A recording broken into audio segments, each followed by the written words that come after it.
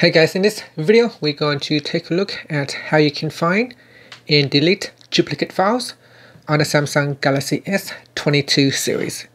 First, tap on the home button to go back to the home screen. On the home screen, swipe up to go into the app screen and open up the Samsung folder. Next, tap on My Files. In My Files, go down and tap on Analyze Storage. Next, you want to swipe up and go down and tap on Duplicate Files. Now in the list here, it will show you all the files that is duplicated. You can go down and select the files that you want to delete. Now below the file name are different locations that the file is are stored. So you can see here, in here we've got Intel storage in the test folder. There is only one file, and then in internal copy folder there is another file with the same name.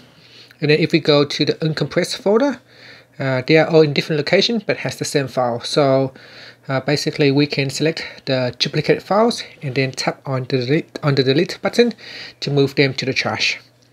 And that's it. So now you can continue to go down the list and delete any other duplicate files.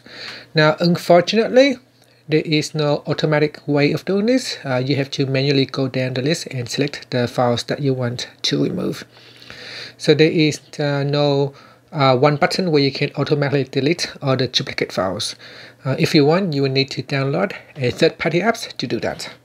And that's it. Thank you for watching this video.